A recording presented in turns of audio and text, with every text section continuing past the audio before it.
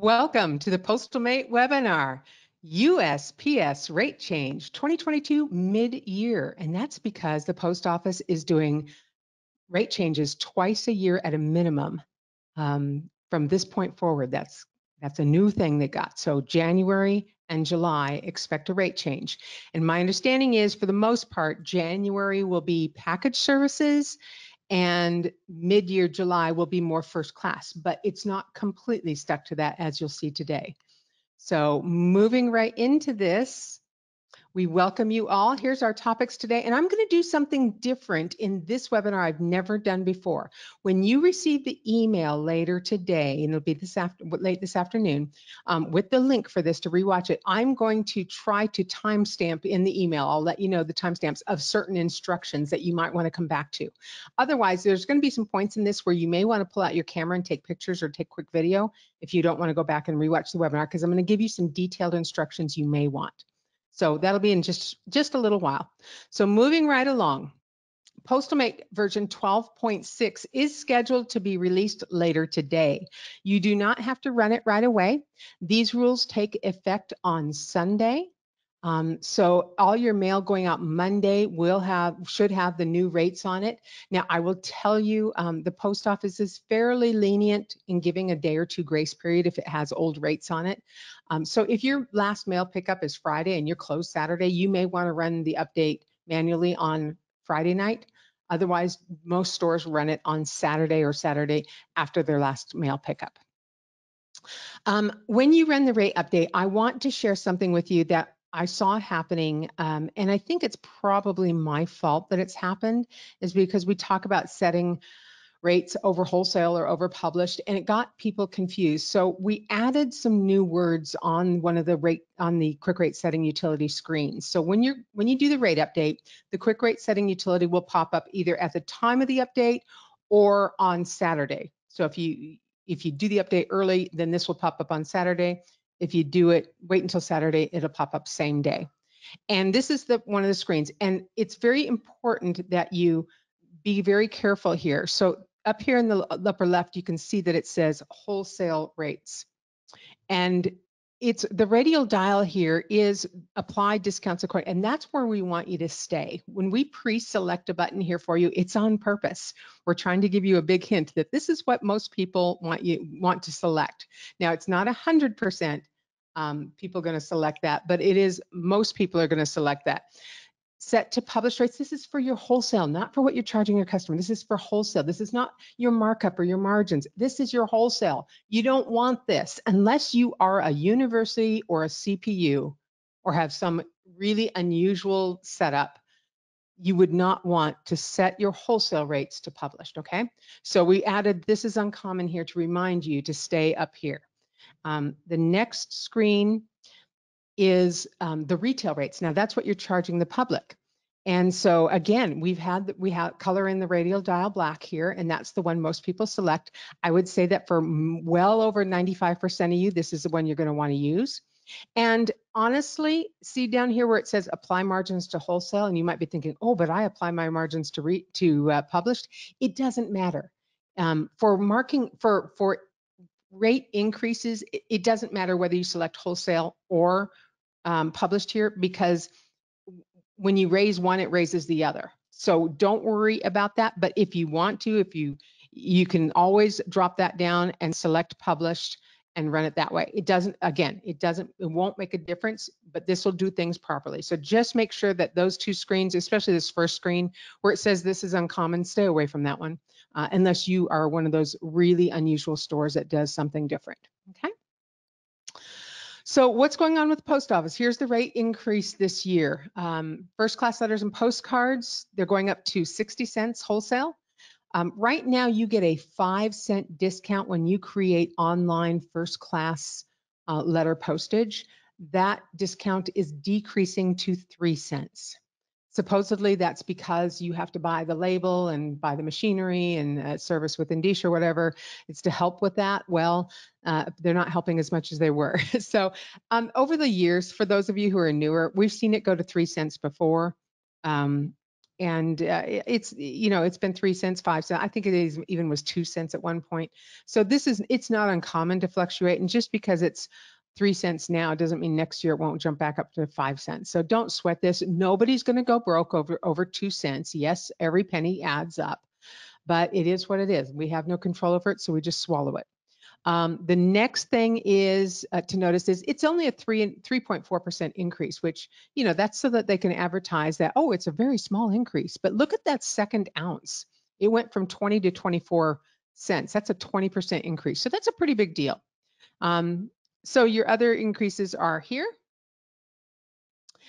And then I just want to caution before we get into the rates for those stores that are in the Annex Brands franchise, you do have kind of a one button setup as usual. If you have any questions on your rates, please contact your headquarters. We will be talking about setting your first class postage rates up both in Postalmate, the shipping side, and Cashmate. For those Annex Brand stores that use Annex Brands rates, you still have to do the Cashmate side. So you're not excused from watching the next parts of the video or the webinar. Here we go.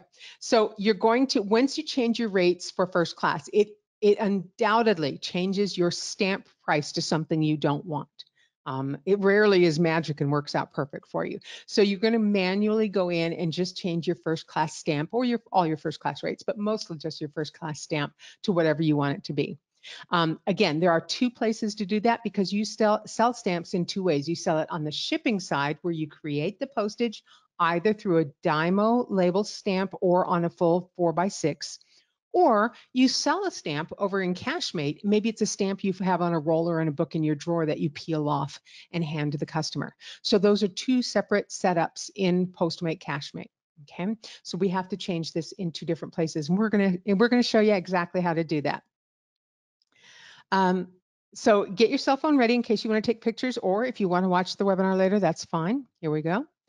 In Postalmate, you're going to go to Tools, Postalmate Settings, set shipping rates, and then select Weight-Based Services way over on the right.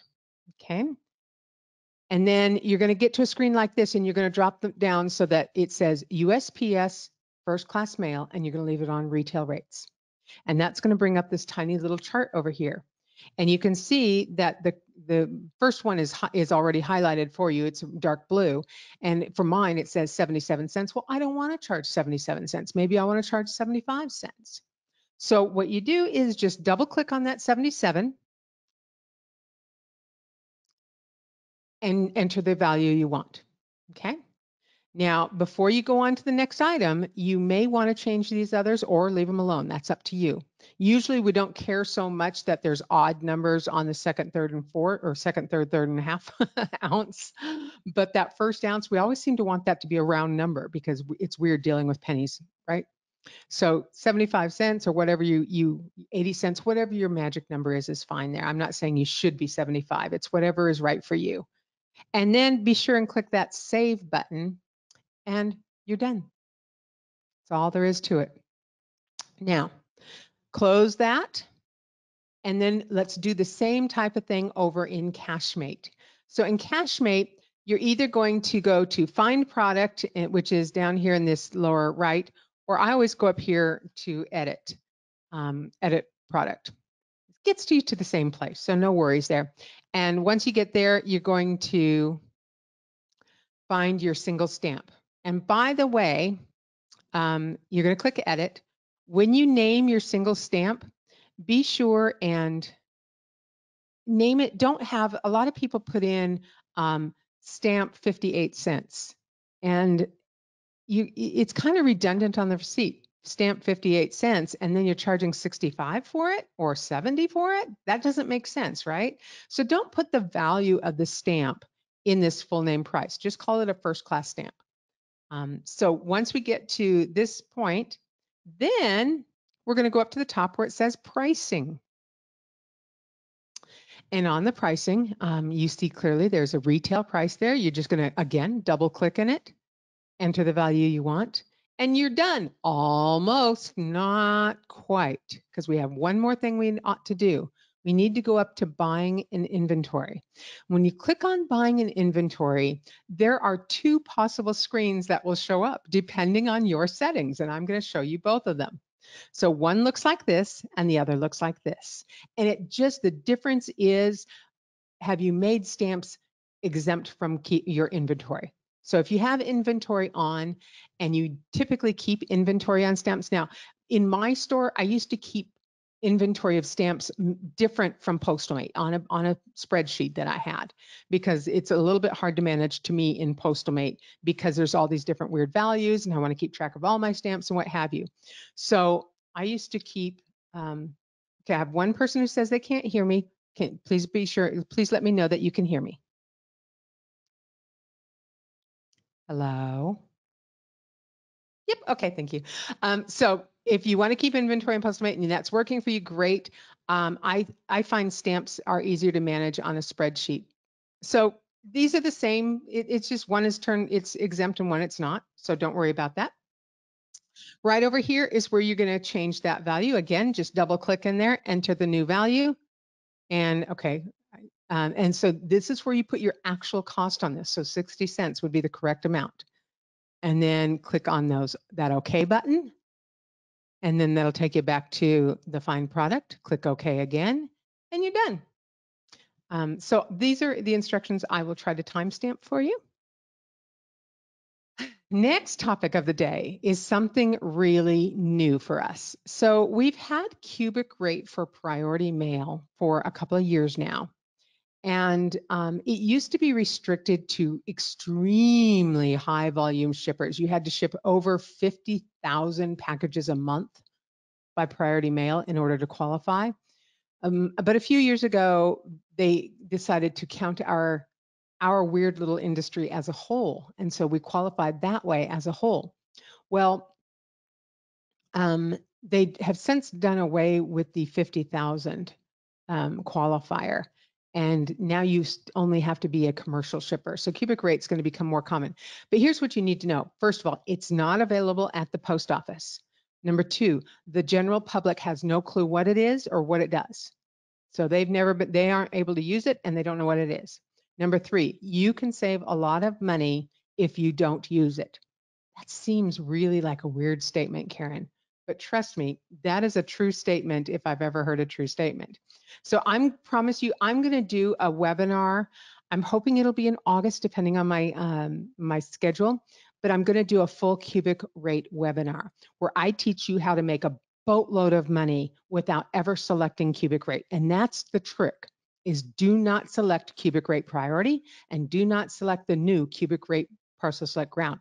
Indicia will give you that lower rate as a cost if that package qualifies. So when we send the information to Indicia for a full label, we never tell Indicia how much money to put on that label, how much postage to purchase. Never. We do not send any dollar amounts. All we send is the from, the to, the size, the weight, those type of things. And then Indicia calculates the postage. Well, they look at your account and said, oh, this account has cubic rate. Yep, this box qualifies. Yep, it's $3 cheaper. We're going to give them that cubic rate. Now, Postalmate's never going to know that you got that lower discount. You'd have to actually reconcile your bills. But it is kind of magic in the background. You should never sell cubic rate to your public because this is a discount you should take advantage of. It really is. I, with few exceptions, I will stand my ground on that. That's a hill I will die on for you. This is one where you should make the money. Okay, so what's the parameters for parcel select ground? Because for priority mail, it's a half cubic foot and 20 pounds, blah, blah, blah. So for parcel select pound, it's up to a full cubic foot. And that's a really big deal. So like a zone 7 17-pound box is like almost just a little under or right around $16. So it's really quite cheap. It's any weight up to 20 pounds is the same price. So 1 pound and 20 pounds in the package is the same price. So it's not weight based. It only has a weight limit of 20 pounds, but it's not weight based. It has 8 zones and 10 sizes. So every 10th of a cubic foot, it goes to the next level. So a cubic foot is, for those of you who are newer, a 12 by 12 by 12 box, but be very careful. The post office will use the outside dimensions, and a 12 cube box rarely measures a 12 cube box on the outside. So you may want to stock up on some. In fact, I would do this just for this program. I would order some 12 by 12 by 10 boxes to use in your store. That way you're comfortably within the the cubic foot parameters, but you can take advantage of getting some of these lower prices. And then let's see here. Again, my recommendation to never select cubic rate for any service. The cubic rate prices, I know this is going to show up really small on your screen, but again, let's go to that zone 7. If you had like 17 pounds or 20 pounds, because remember, it's the same rate for 1 pound as 20 pounds. For an almost complete box, it's $15.09, and for a full 12 cube box, it's $16.10. If you compare that to your FedEx and UPS rates, your wholesale on those should be right around, I'm going to say $25 residential. So it's really a significant savings. If you can, you often have that customer that comes in and says, and you say, well, when do you need to get the package there? And then, I don't care. Whenever is fine. No hurry. Slow boat to China. They think they're so clever. We've never heard that line. So this might be exactly what you want. And I don't recommend marking this up and charging $30 for this. No, if you charge $55 for that UPS and FedEx, then maybe this should be $53, right? So you're going to make a whole lot of money on it. So that's just my kind of thought process. We will go into detail in the cubic rate webinar that we'll probably do next month. So, but this is the other news for Parcel Select Ground. It just got faster. The post office has indicated that the Parcel Select Ground was 2 to 8 days and now is 2 to 5 days. So they've moved up the estimated delivery. Now, you can set your time in transit for post office manually, as I've done over here in this example. I did 3 to 9, even though they said 2 to 8, because I never quite believe it, and I'd rather under promise and over deliver, right? And I always want to make sure that I quote to the customer, it's not guaranteed to be there on that date, because that is the disadvantage. It is a cheaper rate, but it's not guaranteed by that date. And we all know with post office, yep, it can get there. It can get there tomorrow. It can get there in 2 days. Things happen, and we've seen that. And wow, they're amazing. And we've seen things that we sent out and it hasn't gotten there for 5 weeks. Now, I don't suggest for a minute that this would not get there for 5 weeks. I mean, they clearly say it's 2 to 5 days. If it's 5 weeks, then something happened. Something bad happened to it or in the transit. It would be unusual. But I'm also not willing to let my customer think for a minute that the post office is guaranteed. I want them to send post office because I can probably make more money on it now with these rates, but I will not mislead my customer on the time in transit. That would be foolish. So those of you who have set your time in transit and you've put in priority mail 2 to 3 days, you're doing yourself and your customer a disservice unless that's really the result you're getting 100% of the time. So give yourself some cushion. At least tell them it's not guaranteed. Okay. So you want to know, I know, you want to know, where do I put that in? How do I do that? Okay, snapshot this with your camera. These are the instructions. I'm not going to go through and do it for you. But these are the instructions for how to edit the time in transit or enter your own time in transit. Okay. All right, changing screens in 3, 2, 1. Here we go. New addressing requirements. Many of you have received a nastygram error message from Indicia recently that is saying that, oh, you have to have, and it's 64055 is the error message. The problem is 64055 is a generic error message. They use it for more than one thing. So we actually please read the whole message before you call us or email us and tell us what the issue is. I can't tell you how many times we get a message that says, I got error 64055, what do I do? Well, there's about 3 or 4 or 5 different things it could be. So tell us a little bit more and then we'll be able to fire it back to you. But this is a first and last name. It's a 2-character thing. Basically, you can't have less than 2 characters anywhere in a name, okay? So we're gonna go through some examples, and at the end of the webinar, I have more examples that we'll go through because this is a really important one and it will catch you It will catch every one of you at one time or another. So here's some examples. Well, first of all, let's look at this.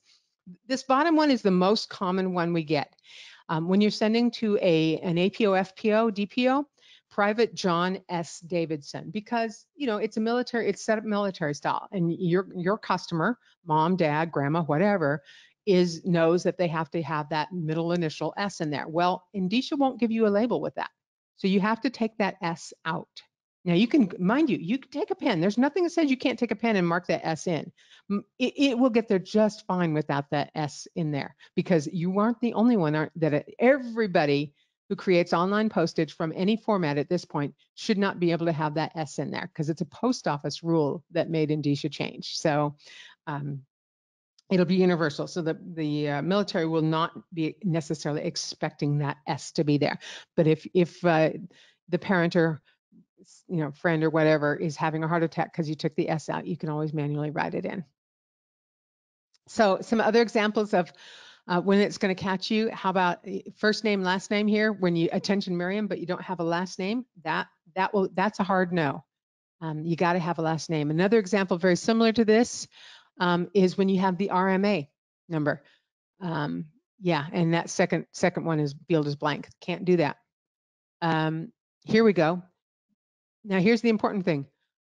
It's the customer, not the ship to. It can be either or. It's not always the ship to address, because remember, with Indicia, the return address on the label should be your customer. If you don't have it set up that way, you need to have it set up that way. It always should be your customer.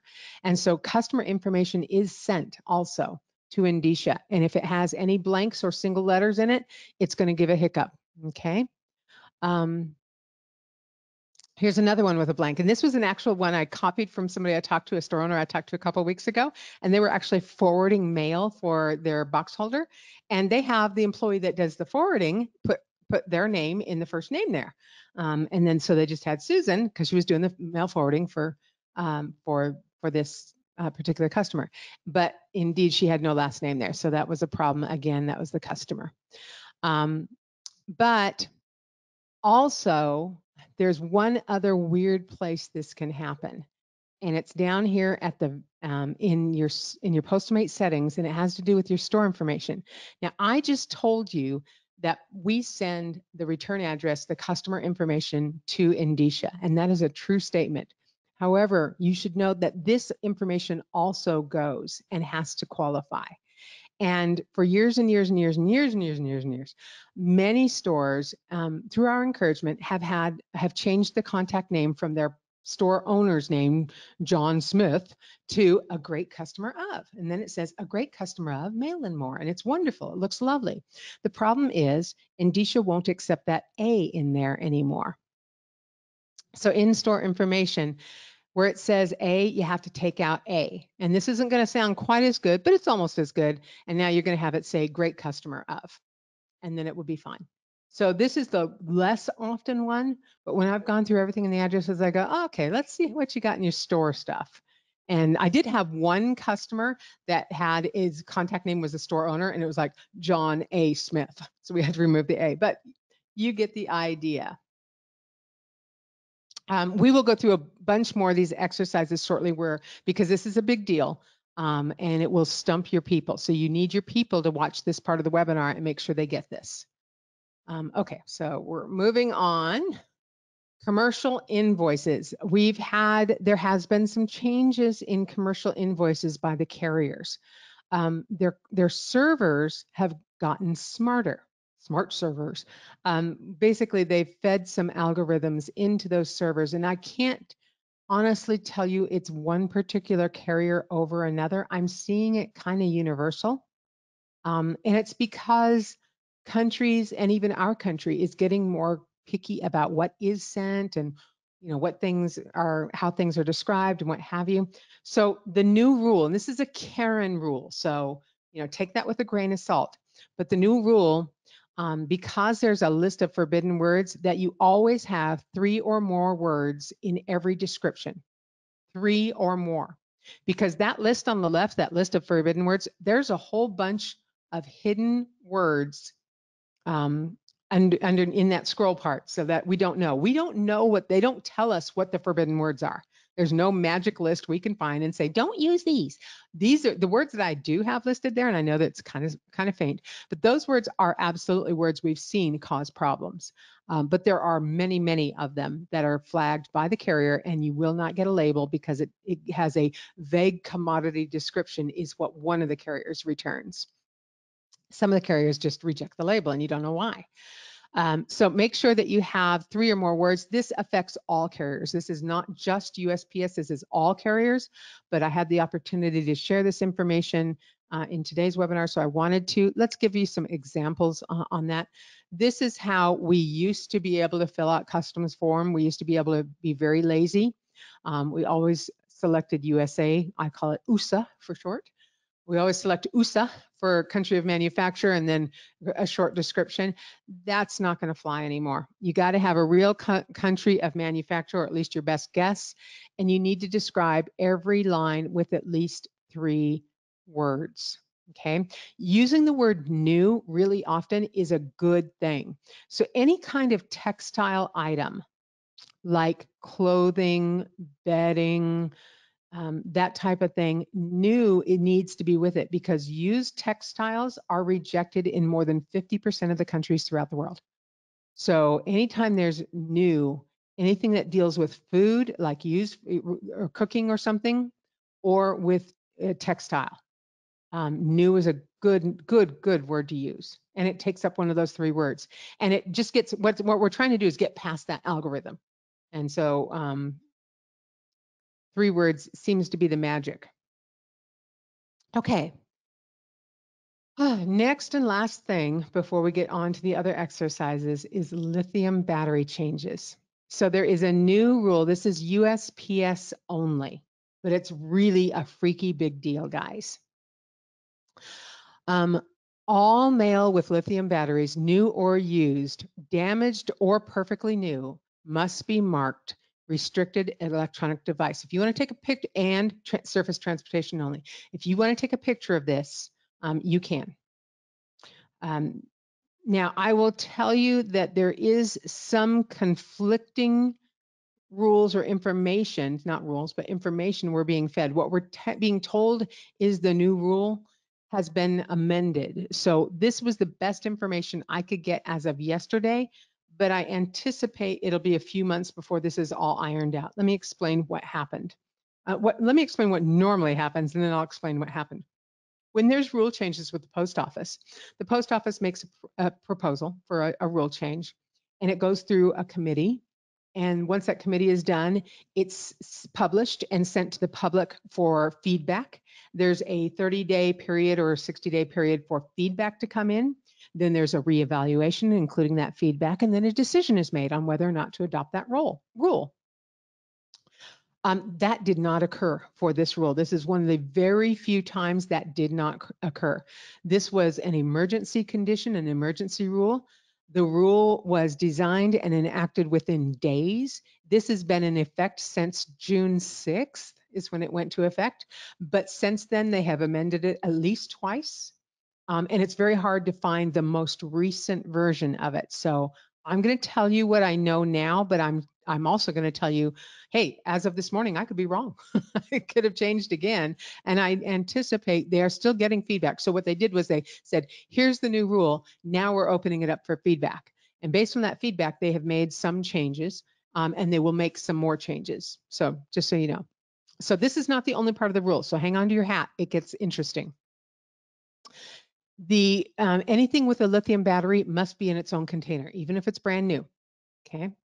So if you use, typically we often use post office tubs, so it needs to be in its own container.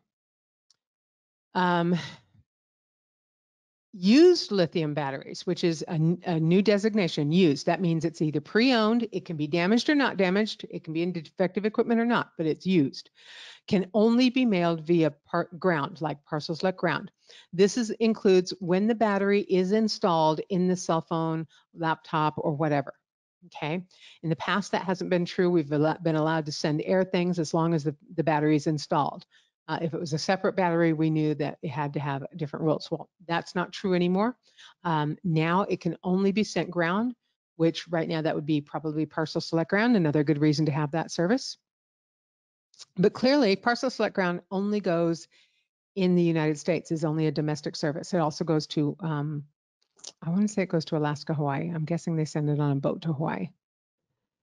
So used lithium batteries, what about international mailing? Well, it is prohibited in inbound and outbound international mail. Now, this is where it gets interesting. So some of the rules, I've seen some other things saying, oh, no, it's not prohibited. But right now, I did find recent writing that says it's prohibited. I actually copy and pasted this. This is a USPS rule only. I don't care that it flies on a FedEx plane. This is a USPS rule only, not a FedEx or UPS plane rule. Okay. Now, what about mailing to a military APO, FPO, DPO? Prohibited in inbound and outbound military mail, except this is one of the things that got changed. So the military mail came in and said, look, you can send it ground to the port, but then we'll take ownership and responsibility for it. So the military MPSA, Military Postal Service Agency, I think that's what it's called, has this new rule. This could be amended. So, but right now, as long as it's properly installed in the equipment it's operating in, it can be sent. And this is really important. And I'll tell you why. And this is why the military had a tissy fit about this. Is soldiers wonderful and doing a great job, and he's fighting in wherever, Middle East or wherever he's at, and he's putting his life on the line. And he drops his phone and it breaks, and now he can't call home and can't call mom anymore. So mom goes to the AT&T store, gets him a new phone, and sends it to him. Right? They may open up the phone to program it or whatever, or not. But anyways, with the previous rule, you couldn't send it to him. So the military says, no, you're not doing that to our soldiers. We'll take this. And so they took care of their men and women. So I'm really, really appreciative to that. Okay, things that you might not think of. Lithium batteries are in freaking everything. Honest to goodness, the next time I get out a roast chicken from Costco, it's going to have a lithium battery in it. Everything has a battery. So don't think just laptops and cell phones and cameras. It's lots of stuff. So please be aware of that. Even hearing aids, just so much stuff. Okay. We're going to have some final addressing exercises, and then we're going to do some Q&A. And we've had a lot of comments. I'll try to go through those. It's hard to scroll through all the Q&A, but let's do these addressing exercises. And this is an important area for your staff. So if you rewatch the webinar and you want them especially to watch this part, make sure you tell them pay attention to the end before the questions. Okay. So this addressing ship to rule, here's where we have that Lieutenant Colonel P. Smith. That P is not going to fly. You will not get a label with this. Here's another one, DJ's bed and bath. And I actually pulled this from my database, and whoever put this in, put a space between D and J. That's their two individual letters. That's never going to fly. Here's another one, QVC. So this was similar to one we had before with the RMA with a blank there. Okay. Chuck and Lila Smith. This will not get a label. Yeah. Going to have to watch those ampersands, the and sign, the ampersand. We all have those in our database, lots and lots of them. So that's going to be a problem now. Clearly, this is an easy one, that single P there. But it can be the customer too. I know on my database from my store days, I have a lot of them where I just put, especially for Christmas, Smith family, right? And you don't even have a first name. That won't fly anymore. So you're going to have to put in the Smith family or great Smith family or happy Smith family, but you got to put something there. This is one. We don't typically use that prefix very often, but sometimes we do. So doctor, some cultures in our world, I won't pick on any particular one, but are more respectful, and they still use heavily the Mr., Mrs., Doctor, whatever. And so their stores have more of these prefixes. If there's a prefix without a first name, I know sometimes we get a support call from somebody of a certain culture that says, call back Mr. So-and-so or Mrs. So-and-so. And of course, we're used to calling each other first name because we think of you as family, but we'll abide by what you want. But that, if you do that in your store also, that's going to be a problem. You can't have that looking like that. Here's the problem is you often don't know what their first name is. I don't know what Dr. Lee's first name is. It's Dr. Lee. Take the doctor out of the prefix and put it in as the first name then. Okay, so this is the end of the webinar. We are going to go to questions. I would